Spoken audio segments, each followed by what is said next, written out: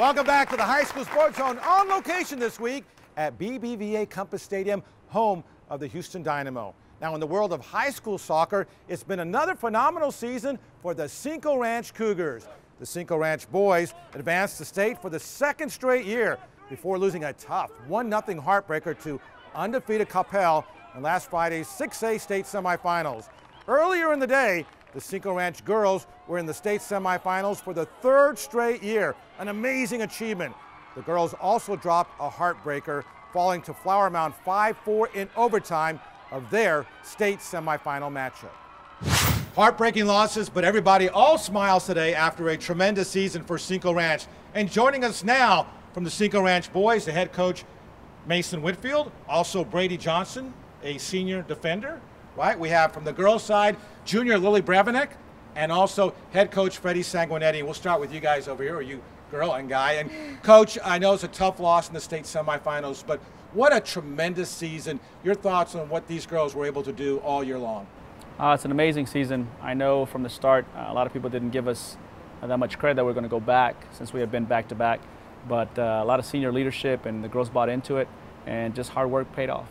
So Lily, you're still a junior, but what was you think made this team so special all season long? Honestly, I think it was our team bonding. Like, everyone gets together so well. We're all great friends, and I think that's what's got us so far is our friendship. All right, we'll get back to you in just a second. Let's talk to the guys. Brady Johnson. And Brady, you had this tremendous header in the regional semifinals. You did it again in the finals.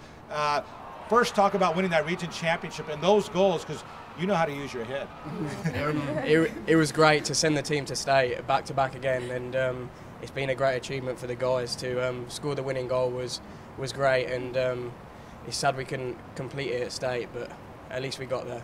You got there for the second year in a row. Coach Mason Whitfield, and Coach, how is Cinco Ranch able to get there in back-to-back seasons? That's a tremendous achievement. It is, and again, kudos to the boys. I have to give my hats off to them. I think a lot of it comes into buying in. The guys buy into what we hoped they would start off in the beginning of the year, working hard, and give us everything in practice. And in the end, it's the results that we look forward to. So. And what made this year's team so special? Senior leadership, again, same thing. Just like the girls, we kind of model a lot after each other. And the senior leadership, they step forward, and just a lot of grit, a lot of determination. Again, kudos to the boys. All right, grit and determination. You got that right. Mm-hmm. All right, Coach. We'll close out with you and back. For the girls, back-to-back state tournaments. That's tremendous in Class 6A soccer. How have you been able to do that? 3 straight trips to the state Final Four. Again, just a tribute to the girls. We also have a lot of parents that support them, and we have a lot of local clubs around there, and but the atmosphere there, I mean, it's one of those things that you have to be there to know. But the way they work, it's amazing. All right, Lily, you're just a junior. You're going to get back there next year?